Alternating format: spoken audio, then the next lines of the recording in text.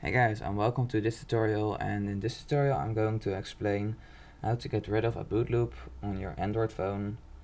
So what a boot loop is, it is if you did something in your system files or if expose installer didn't work or something like that. It's probably if you have a rooted phone, and root is jailbreak for Android if you didn't know. So here's a quick fix for it. It works and is very simple.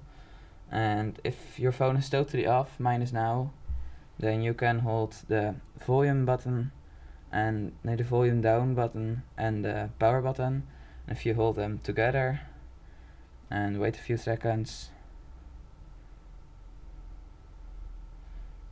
then your phone boots up in this screen, and mine is from Yumi. So, and now I get this screen. Let me focus on it.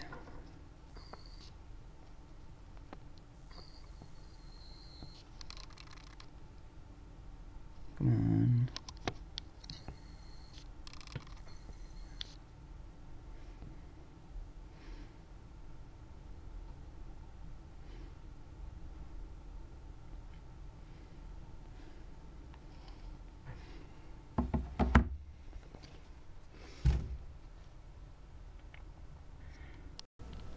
Alright, so now we are in some lights place so you can see what actually is going on.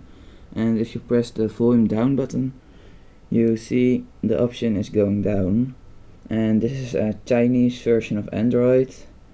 Most phones these days have just normal English or your language.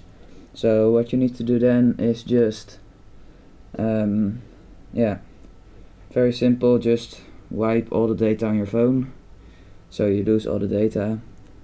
And if you have a China phone or a Chinese Android, you go to this option, the 1, 2, 3, 4, 5, 6, 7th option, and there are two Chinese letters and EMMC, and if you press the power button on it, then it says this, some Chinese things, and EMC data, some other Chinese things, and then your phones just power off and it reboots like normal.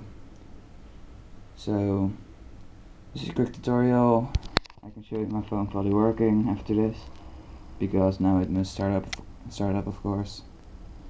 Here, clean Android. So like I said, on some phones like Samsung and so, or something like that, the most popular phones, there is a screen in your language or in English, and it's just wipe data, and you lose all your data, but your phone works, and that's the most important thing. So let's pause the recording here. Alright guys, so here we are. Welcome, it says, but it is in Dutch, and just you can set everything now and your phone fully works again. So I hope you found this tutorial helpful, and if you did, please leave a like on the video, and yeah, see you in the next tutorial.